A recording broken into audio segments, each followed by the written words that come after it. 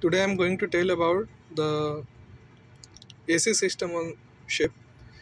So this is a scroll compressor, which is a hermetic type. The motor and the compressor parts are inside the body, and this is the inlet line.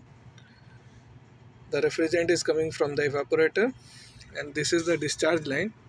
The refrigerant, after compressing, going to the condenser.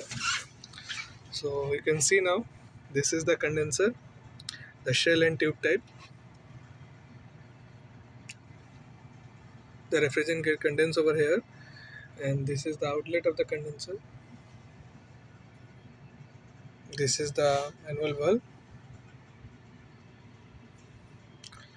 This is the dehumidifier or eliminator, which separates the moisture from the refrigerant. And this is the valve, and this is the thermostatic expansion valve. And from here, the refrigerant is going to the evaporator.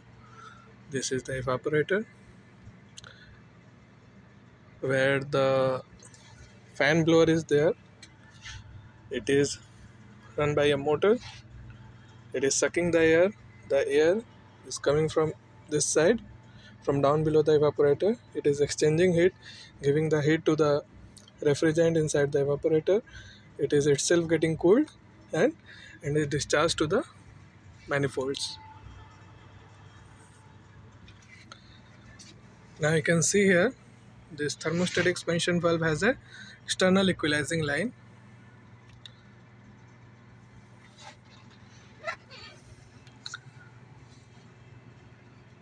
That is sensing the pressure of the refrigerant coming from the evaporator outlet. And this is the room thermostat, which is controlling the temperature of the air.